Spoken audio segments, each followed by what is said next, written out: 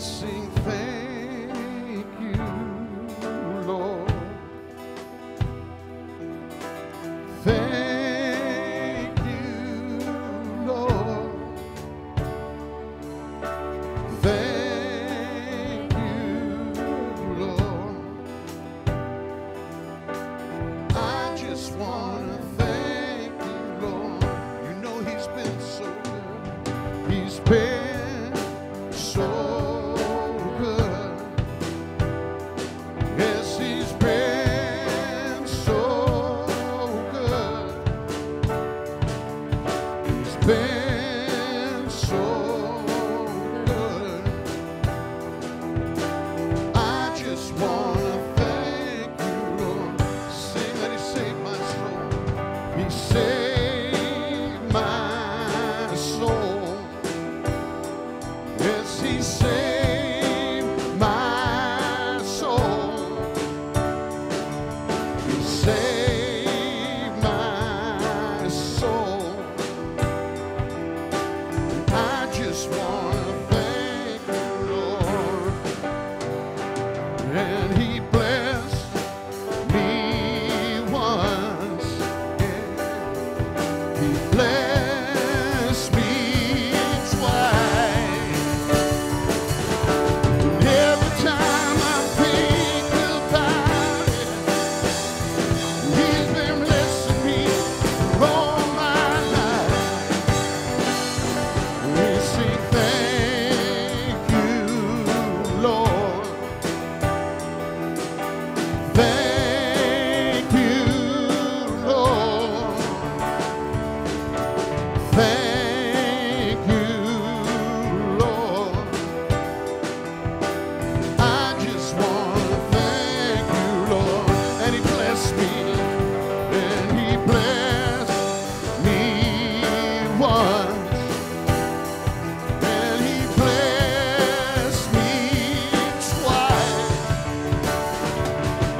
And every time I think about it, he's been blessing me all my life. We sing thank you, Lord. Thank you, Lord. Thank you, Lord. I just want to thank you, Lord. We sing thank you, Lord. Thank you, Lord.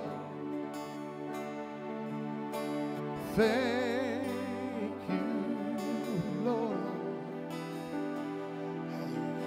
I just want to thank Come on, church, let's sing it again. Tell him, thank you, Lord. we sing thank Come on. you, You got a lot to be thankful for. Some of you could be in jail. Some of you could be in prison. Some of you could be in a hospital right now. You got something to give God a hand clap and a shout of praise for. Thank you, Lord. Hallelujah. Lord. Thank you, Jesus. I just want to Thank you, Lord. Sing it again. Come on. Thank you, Lord. we sing thank you, Lord. Hallelujah, Jesus. Thank you, Lord. Thank you, He Lord. blessed me once. I just want to thank you, Lord. What did he do? He blessed me. And he blessed me once. And Come on, tell him. He blessed me more than once. Twice. But what happens?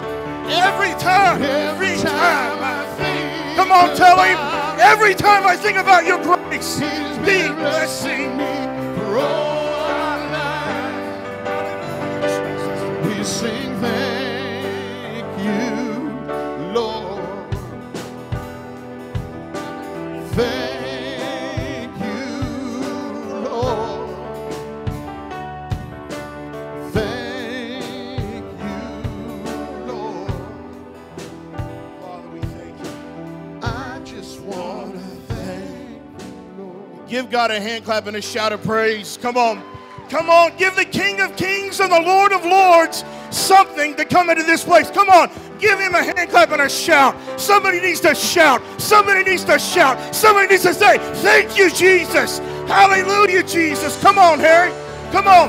Come on. Hallelujah. Don't stop. Don't stop. Your miracle is as close as a shout and a praise away. Hallelujah.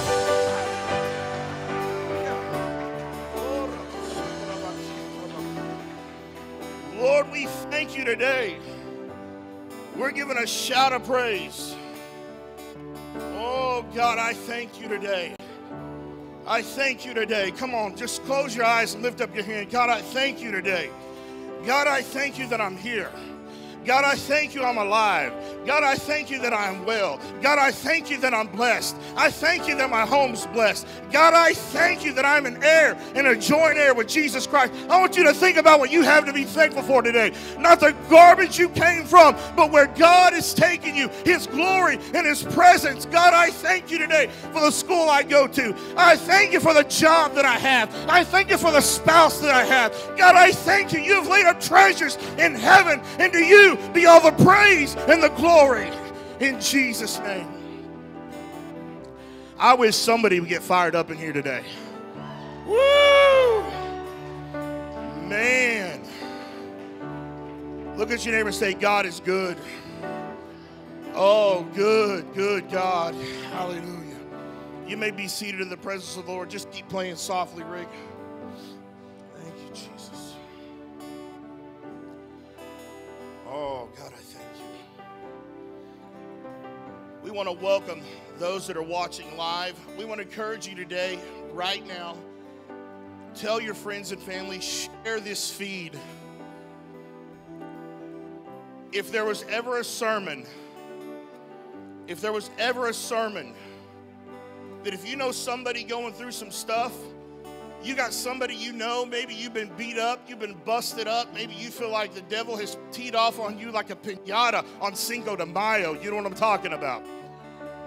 Today is your day. Amen. Did they not do a great job worshiping during the first half of the worship set? Give our children's ministry a hand. Golly. Man. I told our band today, I said, listen, I'm fired up. I don't know what. I read the Bible and it got me all fired up. I don't know what's going on. But today, as we get ready to worship with our giving, and if you're online watching, you worship God with your giving. This is your church. You watch us faithfully. Text to give. It's on the screen right behind us. It'll be on your screen on your computer or your phone. You can, in this room, text to give. Let me tell you what, God is doing something amazing in this church. God is doing something amazing in people's lives. And as we get ready to give, sow that seed, tithe, 10%. Learn to do this. If it's 5%, if it's 1% at a time, become a steady, faithful giver and watch and see God begin to move things out of your way. Let me tell you, if you have money problems, give to God and give him your problem. Amen? Because guess what? It won't be your problem anymore. It'll be God's problem. God, I have a lack in my life and I don't want to lack in my life anymore. Here you go. Amen? How many of you'd love God to bless you with more finances? Come on now. This is not an option and it is not a debt. It is a command of God. When we give, he will give back to us. The Bible says he will press it down. Can you imagine the bank calling you and they're like, man, we don't know what's going on, but your checking account, it's not bouncing. It's blessed. Your bank account isn't bouncing.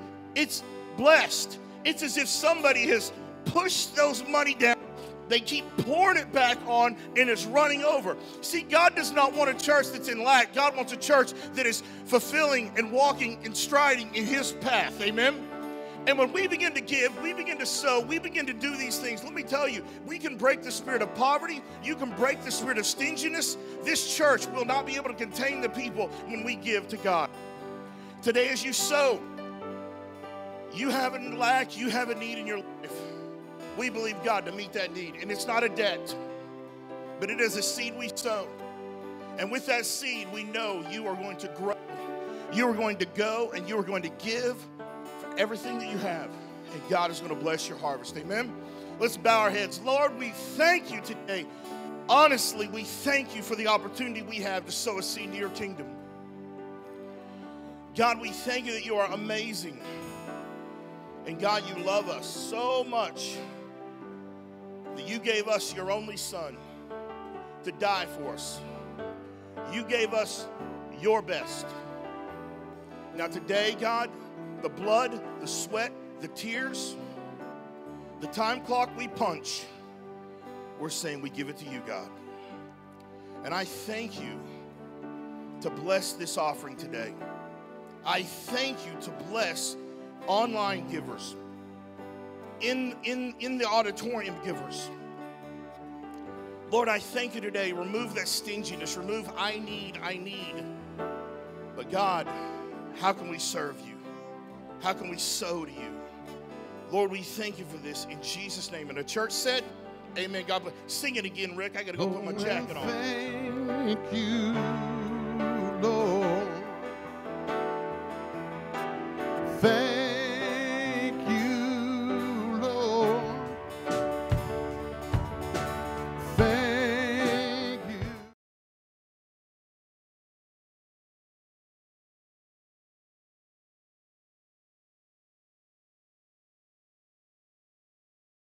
He blessed me once, and he blessed me twice. And every time I think about it, he's been blessing me for all my life. And he saved my soul. He saved my soul. Yes, he saved my soul. I just want to thank you, Lord. Oh, thank you, Lord. We sing thank you, Lord. We sing thank you, Lord. Thank you, Lord. I just want to thank you, Lord. I just want to thank you, Lord.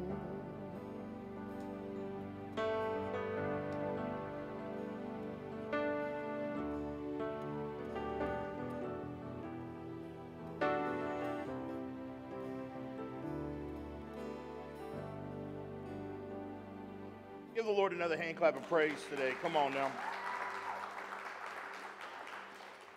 God is amazing. I'm telling you, I'm going to position my cup so you can see the branding there. That's what I'm all about. Man, don't I look totally different with the jacket on? My suit coat. I had to get my holy robe on. Holy robe. Oh, hallelujah. Oh, will you go to the back and grab those glasses? Oh, yeah. Today, I'm preaching without my glasses because my wife left them at home. So she says every Sunday, do you have everything? And I'm like, iPad, check. iPhone, check. Wallet, check. Keys, check. Bible, check. I got everything except for my glasses. So today, God bless Sister Paula because I'm wearing Paula glasses. Praise the Lord. Hallelujah. I'm going to look good. And if I put these on and I sound grumpy today, is she in here? We can talk about her. She ain't in here. We can blame it on the glasses. At first, I had some purple ones, and she said, I've got some black ones in there. I'm like, well, I do like black. So we got a little, it looks like a little zebra leopard print going on today for the glory of God. You're in the jungle. Look at you and say, you're in the jungle, baby. Man, I'm telling you, I was praying. If you have your Bibles, go to Acts 16. Go to Acts 16, Acts 1:6. I was praying about the sermon, and let me just see, with a show of hands, how many have ever done something, maybe a job, or you've done, I don't know, maybe a project, and you've been uninspired? Raise your hand today. Come on, raise your hand. Maybe, yes, maybe you're in a marriage and you're uninspired. We're going to pray for you at the end of service. So I was getting ready for the sermon, and I know you guys think I'm a professional, and I am amazing, and I agree with all of those things. But every now and again, have anybody ever prayed and you feel like your prayers barely got past your nose? Yeah, come on, somebody. We're going to be, we got to be raw and real today. I mean, get in it dirty. We're going to get raw and real. And so, in a Christian way, so don't get all nervous. All right, so I was praying, and oh my God, I want something new and fresh. Not that I don't grab nuggets from heaven's gates every single Sunday, but I do. But some Sundays, they are borrowed from other people, and I've inspired by them. And we call that the anointing via Ed Young helped me, or whoever helped me. I'm like, yes. Stephen Furtick, thank you. Last Sunday, I got my illustration literally Sunday morning. I'm like turned on Jensen Franklin, and I'm like, that is exactly what I needed. I didn't have a story. I didn't have an illustration. And so, boom, there you go.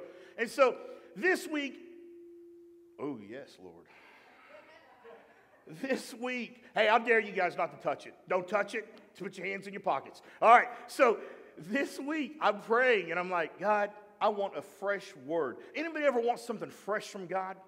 Come on, somebody. You ever want something fresh? You want something you haven't thought of yet? You want something that nobody's thought of yet? And I think, man, everybody's preached the Bible. I've preached the Bible, Genesis to maps. I've preached it all. I've done it all, God. What more is there? And then God has a way of just blowing our minds. Amen?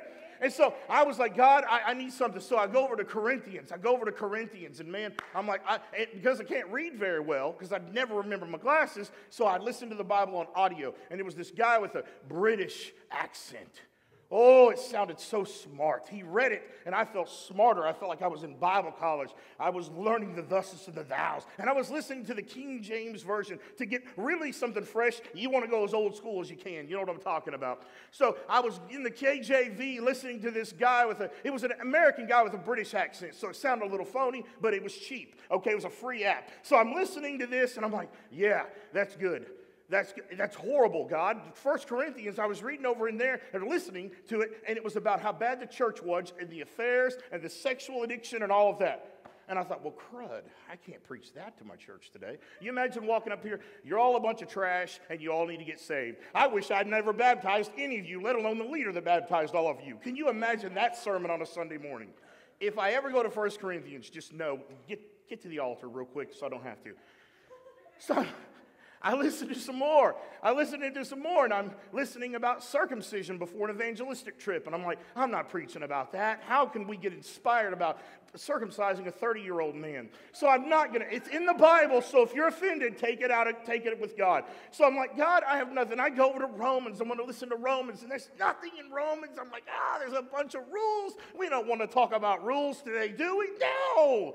And then, if all else fails, go to the book of Acts. Can I get an amen from somebody in the choir today? Choir, we got a choir over there. Let me tell you something about the book of Acts. It is the book of action, all right? There we go. That's back in my children's church days. It's the book of action. So, I'm listening to the Bible, and something happened.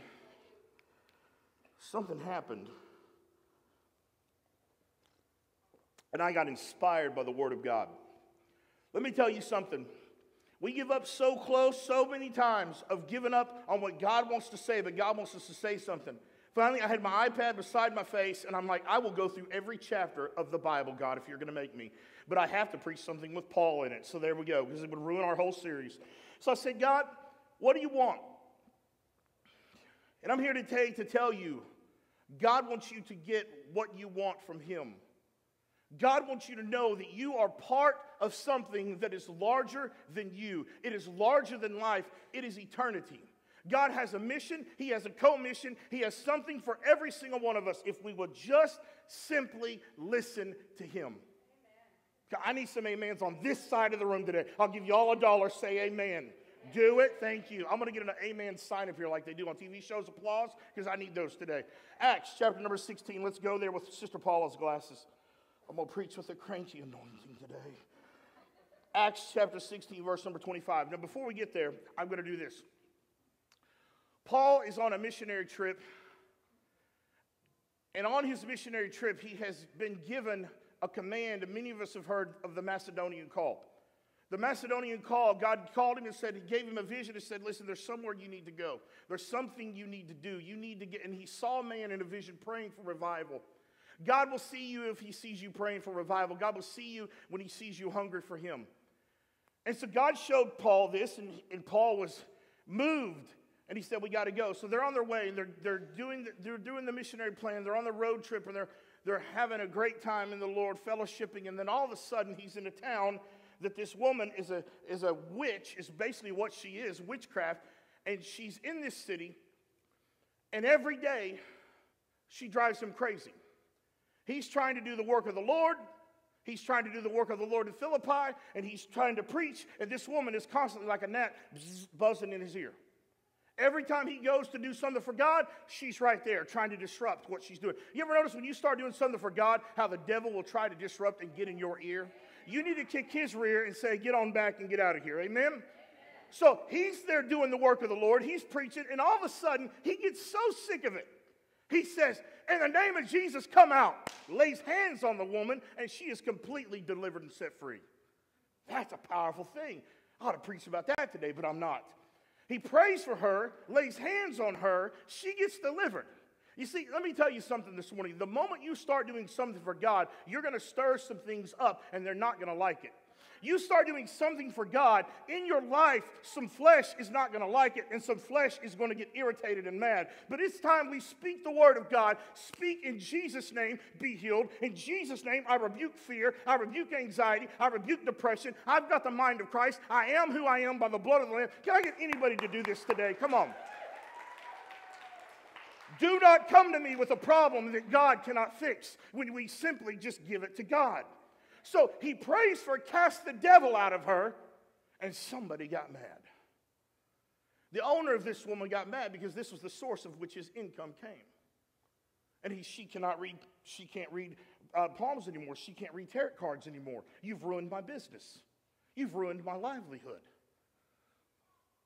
And the mob goes, and they tell the centurions, they say, listen, go take these guys and beat them and throw them in prison. Paul and Silas, they're doing the work of the Lord here. And all of a sudden, they rip their robes off, they take rods out and begin to beat them until they are nearly dead. They're simply just doing the work of the Lord. We hear this story. We're picking this up now. They've been beaten and they've been thrown into prison. They've been beaten, they've been thrown into prison. Acts chapter 16, verse number 25. They're in prison. They don't know what the outcome is going to be. The city's in an uproar. They've cast the devil out of this crazy woman, and all of a sudden, at midnight, everybody say verse number 25, about midnight. Say about midnight. You see, our seasons need to change in your life.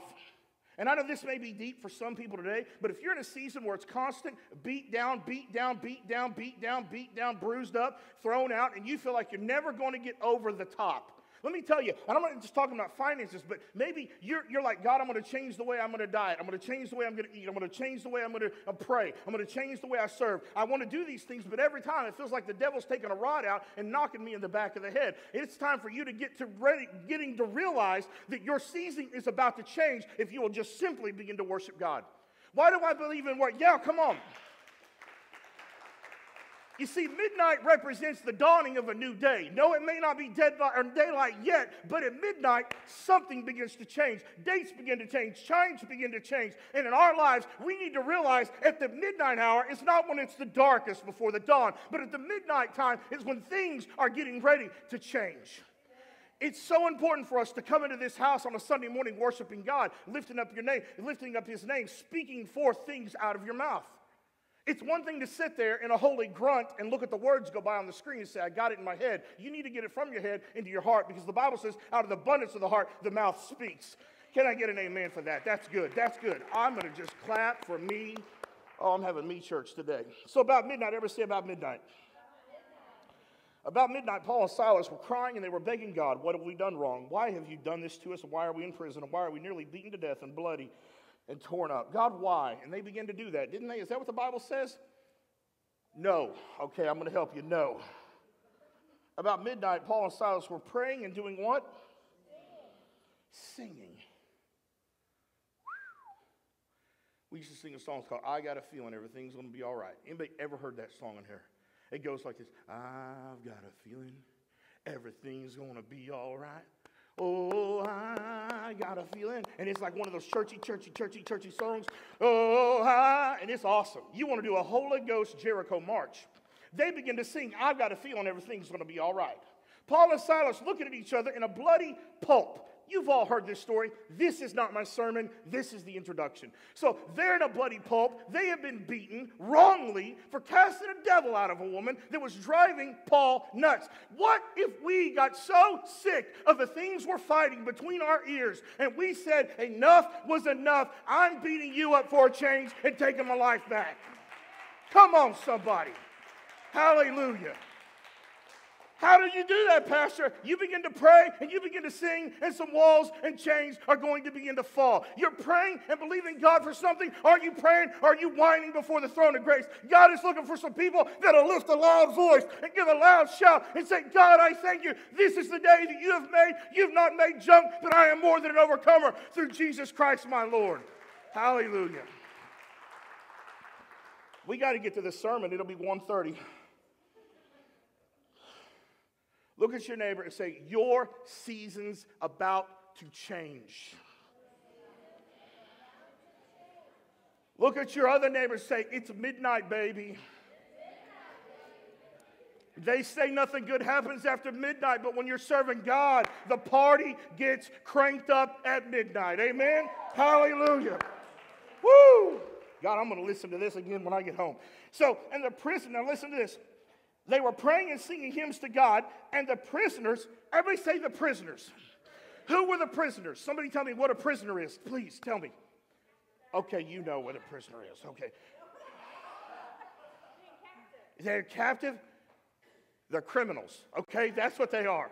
They're criminals. Now, half you in this room has been in jail or know somebody that has been in jail. The other half of you in this room should probably be in jail, or you know somebody that should be in jail. Amen? That was good. That'll get you about 1:30 today. So, Paul and Silas are innocent. They've not been tried. Not been tried. They've not even really been accused of anything but performing a miracle in the name of Jesus. That's what happened. This guy's business got destroyed. What if the church began to speak to mountains and begin to speak to things, that strongholds and bondages around you that are fighting? Let me tell you, if you got somebody at work that is driving you crazy, you need to do this. Begin to sing and praise the Lord for them. Amen? You want to change the situation? Stop complaining about it. Stop being a prisoner. Stop being held captive by this. But no, there may be bars behind you, but Jesus has set you free. So Paul and Silas are singing and praying. It did not say the other players in this story were singing and praying. It says they were doing what? Come on, say that again. We got one person in this church. Amy's going to get the scholar dollar of the day. Say they were listening. People are listening to you when you leave this room. You tell them you go to Go Church. You tell them you're a Christian. You are representing the priesthood and the glory and the presence of God Himself. What a responsibility. And if you have that responsibility, God has already equipped you to handle that. Amen? So Paul and Silas are in the prison. They're locked up, they're beat up, they're stripped down, their clothes are ripped. And they're singing.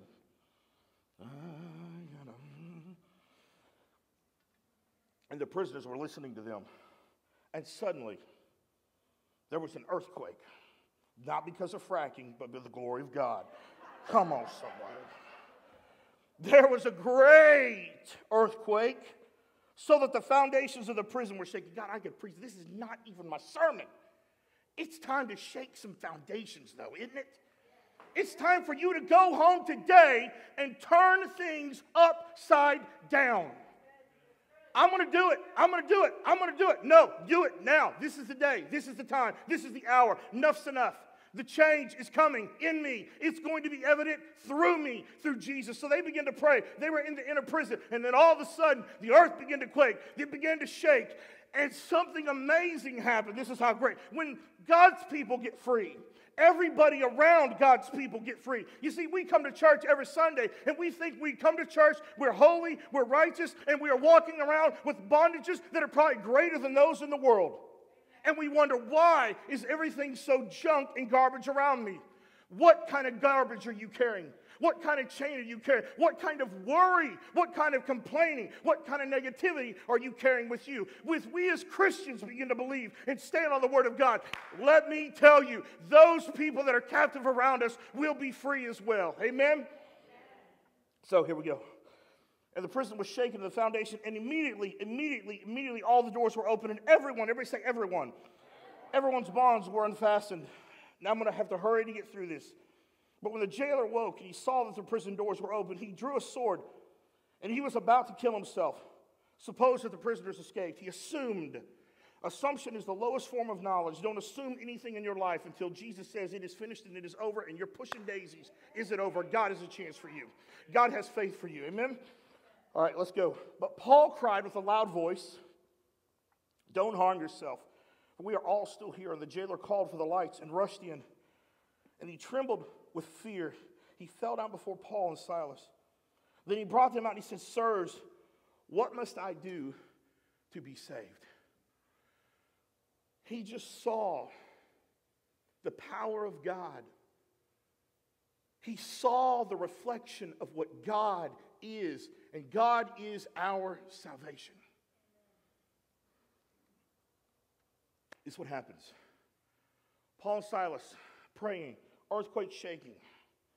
Man, I tell you what, I cannot wait until the day that our neighborhoods begin to tremble, that our schools begin to tremble, that our homes begin to tremble. And people come in here and they go, you know what, I don't know what happened, but there's a shaking going on in my spirit. There's a shaking going on in my life. There's some vision going on. I didn't know. There was division, but God now is putting things back together. I don't know what has happened, but my finances, there's a shaking going on. There's a quaking going on. There's a hunger for God like never before. I'm going to tell you what, when you begin to lift up a voice and you begin to pray, things around you, we have a ripple effect. When we begin to speak God's word, it's not just God's will for us and our house to be saved. It is God's will for our cities to be saved, our cities to feel the glory of God, our cities to be blessed, our cities to be filled with love. Can you imagine jails have to shut down because there is no more crime, because God is setting the captives free? Come on. Oh, Pastor, that'll never happen. It will never happen to you. But I believe that God is amazing and can send His love through us to every corner of this city, state, nation, and world. If we will just simply stop listening, stop speaking negativity, and start singing praises and giving God glory. Amen? So Paul and Silas, they're in the prison. Remember this. They're in prison. Beaten up, bloodied. They're in prison. All of a sudden, prayer, boom. Prayer happens. Doors go open. Guard comes in. Oh my God. Oh my. Can you imagine that's on your watch? All of a sudden you're working in the county jail and every single door opens up. Oh God. Get the lights. Somebody get the lights. Grab out your sword, and he's getting ready to dive on his sword. Because under his watch, things have just gone south in a hurry. He doesn't know how, but all he can remember is there were two guys over there, beaten up, bloodied, bound, in jail, and they begin to praise. That's the only thing that changed in that prison. You hear me this morning? The only thing that changed. What happened? He's like, it wasn't no Bob over there. He's doing nothing but cussing. He's complaining that he's innocent. Oh, it wasn't this guy over here. He's bound. I know he did it wrong. But something happened when praise entered the prison. Something changed the atmosphere when God's word came into the prison. And all of a sudden, he says, the only thing I know that happened was these two guys came in and everything has started to shake. These people came in and something has begun to happen. And the Bible says it opened up. The doors opened up and he was getting ready to jump on the sword. And Paul said, whoa. Everybody take a breath here real quick, all right? Whoa, whoa, whoa. Nobody's going to die today, all right? He says, man, listen, we're all here. Now, isn't that crazy? This story's getting ready to get cray-cray. I've never been to jail. But if I were to ever go to jail, I'll have to be put in a padded cell. Because I don't have my iPhone on me for 5 minutes. I don't know what I'll do. I don't know what I'll do. Those birds will get angrier than they ever get if I have away from that phone. Y'all think this is glass top. I'm playing Angry Birds underneath here when I move my Bible. You know what I'm saying? And so, and the way I like to move around, oh my Lord, I have a hard time sitting in a movie or sitting in what oh Lord, there's so much for me to be doing, like with my feet moving. It's a miracle I don't weigh 180 pounds, but I make up for it in consumption, so I'm working on that. But Paul and Silas are over here. They're in jail. All of a sudden they're free. The guard's going to kill himself. And Paul says, wait. I'll tell you what I'd be doing. I would be running out of that jail. Doors open up. I'm stir crazy. I'm running around circles like a little mouse in a cage. Running around like this, like a little hamster on a wheel. Like that. And all of a sudden the doors open up. I'm outie. Oh, my prayers did it. What's up, God? Hey, hey. See, you wouldn't want to be you. That's exactly what I'm doing. You know what? Paul and Silas weren't there just to set themselves free. No, I got to say that again. I got to say that again. Oh, God, I need a miracle. I need a healing. God, I need more finances. I need you to open up the heavens. God, I need this in my marriage. God, I need this for my kids. God, I need. It wasn't about you. It wasn't about Paul and Silas. God wanted to do something greater. When we realize and we start praying greater than our need, let me tell you, when you start sowing greater than your need, you're going to begin to see God do some ripple effect miracles. And you're just a seed on God's big, beautiful, green orchard of blessings. Amen?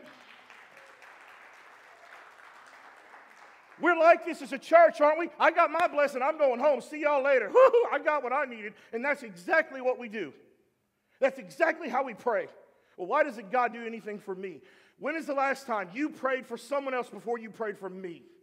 When is the last time you sowed a seed for someone else other than yourself? When is the last time you volunteered not to be seen by a pastor or not to be seen by leadership? You just did it unto the Lord. Come on, somebody. That's good. That's good. So he says, don't jump on that sword. Don't jump on that sword. Ain't no one dying here today. This is what happens, and I'm not going to read it, but I'm going to paraphrase. Read these next few verses. He goes, the guard says, I want to be saved. He says, I want to be saved, and I want my family to be saved. Come to my house. They are still under custody, under arrest of the prison. And the guard, all the doors are open, no prisoners going crazy. That's a miracle. He says, come on, come to my house. Come to my house. I want you to pray for my family. The Bible says that Paul and Silas left the prison. Everybody say they left the prison. They left the prison. This is crazy. They left the prison. Go. Baptize. Maybe the Father, Son, the Holy Spirit. Boom, you're saved. Baptize him, his kids, his wife. They all get saved. And then the jailer says, let's eat. Let's have a meal. They eat. Paul and Silas are free. And they go back to prison. They said, Paul's like, sorry, great meal, great time. We're going back to prison. We ain't been done right in this place. We're going to get done right. They go back to prison. I read this and I'm like, why? Why? Go to verse number 25. No, 35. Thank you, Paula, for your glasses.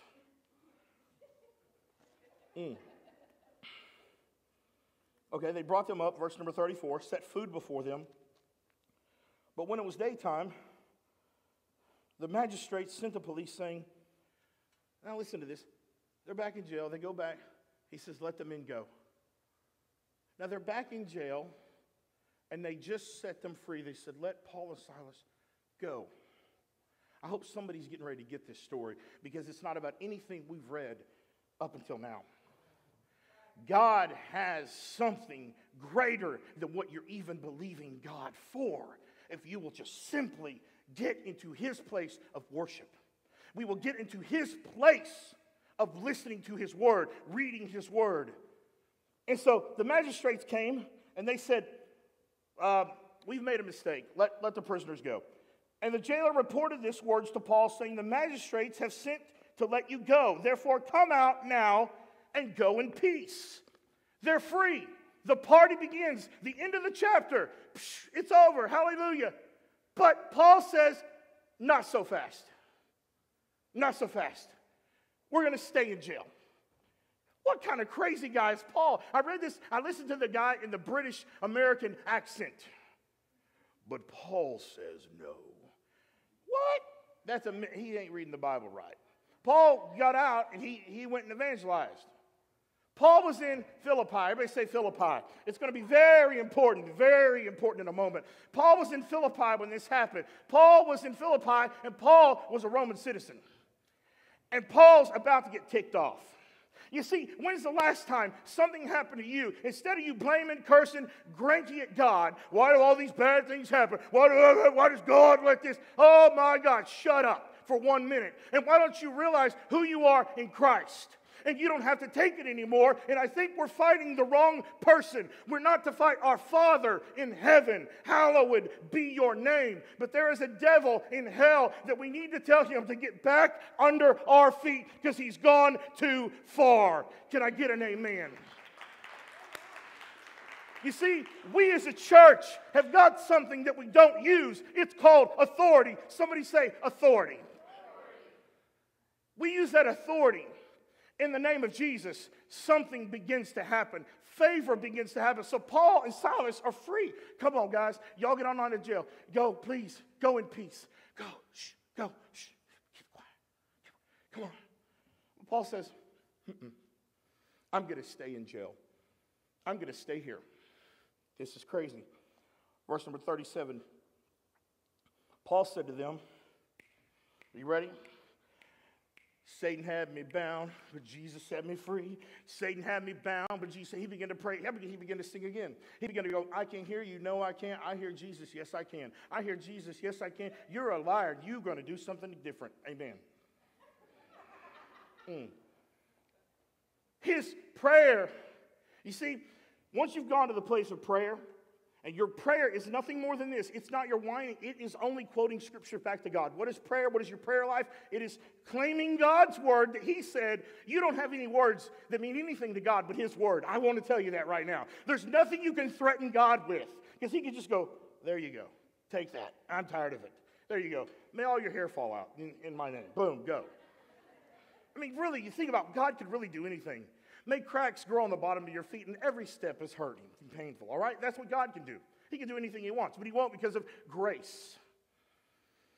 When we quote the Scriptures, though, and we stand on the Word of God, something begins to happen. Chains begin to fall off, and they don't have a choice, because we're speaking the creative power and the Word of God, the creator of the universe. And there is something powerful when we do that, backed with the name of Jesus, because every demon begins to tremble. And when we do that with the power of the Holy Spirit, something has to move. It cannot stay in our way any longer. And Paul said, we've been done wrong.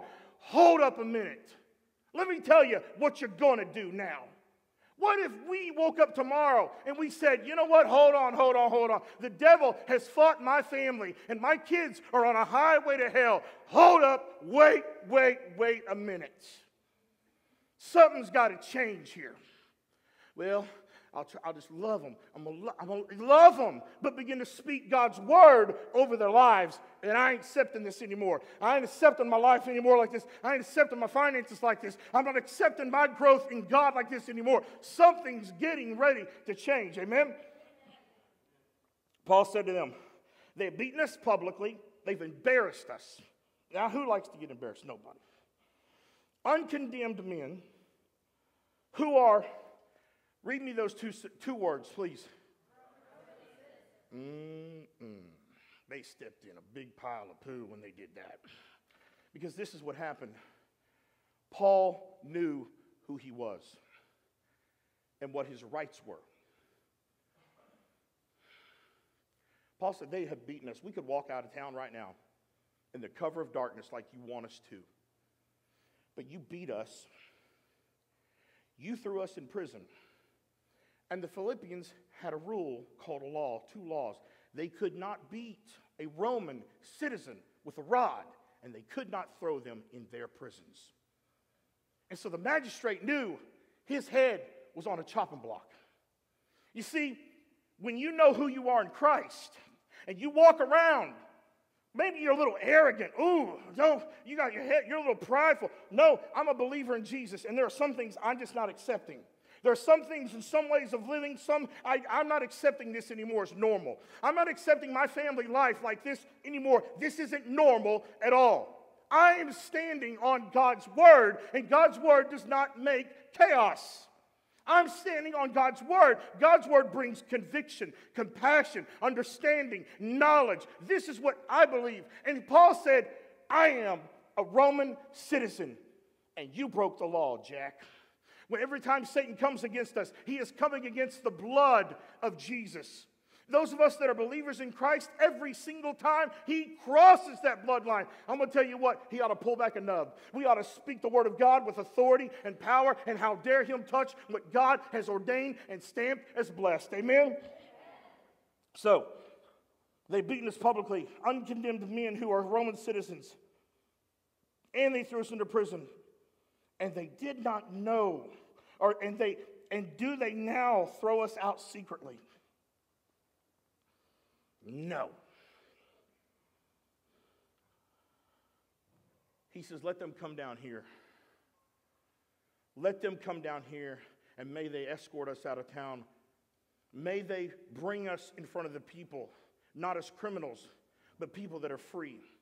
And we will not leave this prison. They have broken the law. They have broken the command. They have broken what our Roman government says, and we are citizens of Rome. May they come down here. And they said, no, please, just go out quietly. You know what the devil wants us to do? Go out quietly. A few years ago, they told me in one day I had cancer in my esophagus and stomach, and the result came back on blood that looked like I had cancer in my liver.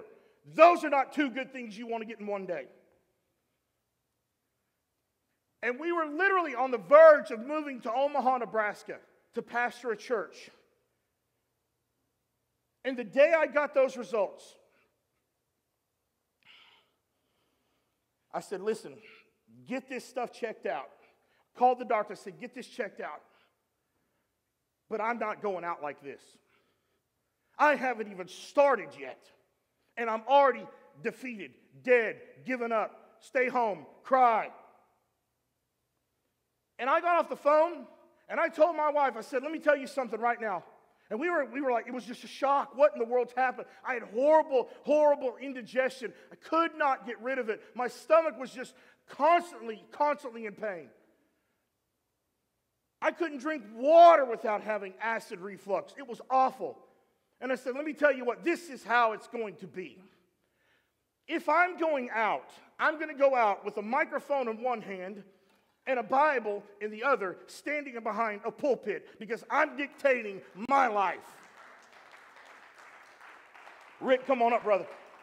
Let me tell you, too many times we settle for the status quo of life. We settle for mediocrity, and we want to blame the rich, the powerful, the politicians. No, you are in heir, in a joint heir with Jesus Christ. The blame game stops now, and we live a life filled with God.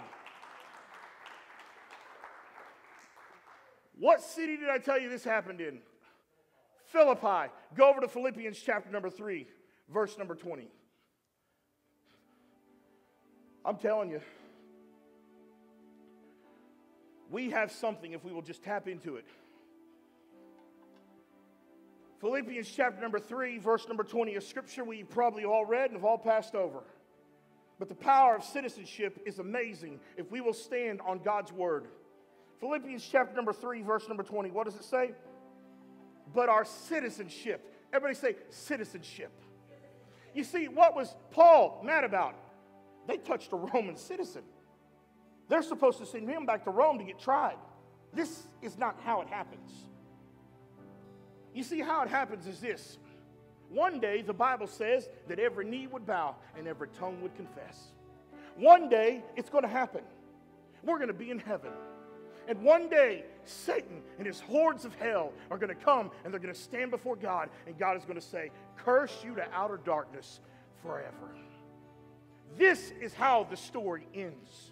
We don't end in a heap crying. We don't end in a heap crying. We don't end, oh, I'm so broken down. Oh, I'm so hurt. Oh, I lived with bitterness my whole life. Oh, I lived with discouragement. Oh, I lived with depression. I just can't get past it. Oh, I lived with obesity and lust. I lived with all these things. No, we walk upright as citizens of heaven. Our citizenship is in heaven through Jesus Christ our Lord. Amen? Come on.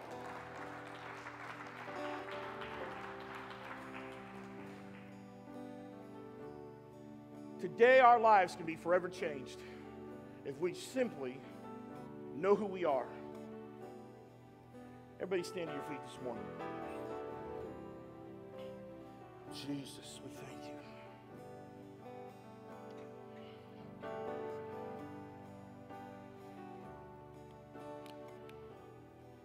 Those that are watching, or you'll go back and watch this, stand on God's word. Believe that he died for you. Confess him as Lord and Savior. And I believe God will forever change your lives. There's nothing in hell that we should want. Let me tell you, I want to ask for us to consistently pray for the church. Consistently speak good over our church.